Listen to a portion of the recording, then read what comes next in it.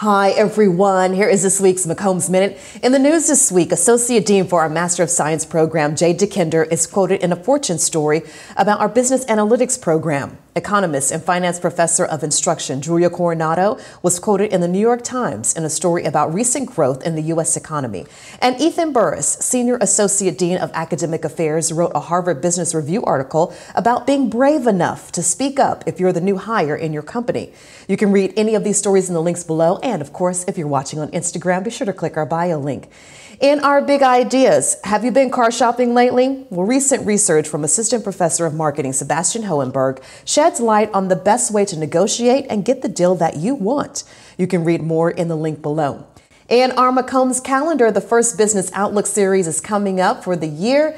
It is focused on the future of energy and coming up on February 4th. You can still register in the link below. That's this week's McCombs Minute. Have a great rest of your week, everybody.